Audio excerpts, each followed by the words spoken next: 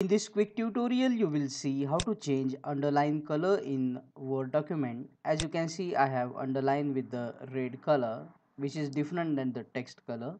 It's very easy. Let's get started. So there are two methods to underline. First, select the text. You will see here the option U. Click on the underline drop down. Select the underline of your choice.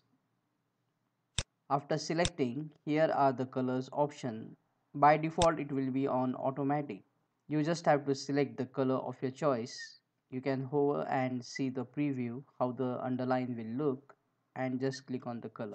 Next option is right click on the text, click on the fonts option, and here also you will see single underline or double underline, and you can just select the underline color from here instead of automatic. Let's say here we will select the blue color, and you can see the preview and just click on OK. Now check out these useful videos shown on screen, and don't forget to like the video, comment and subscribe to support the channel. Thank you.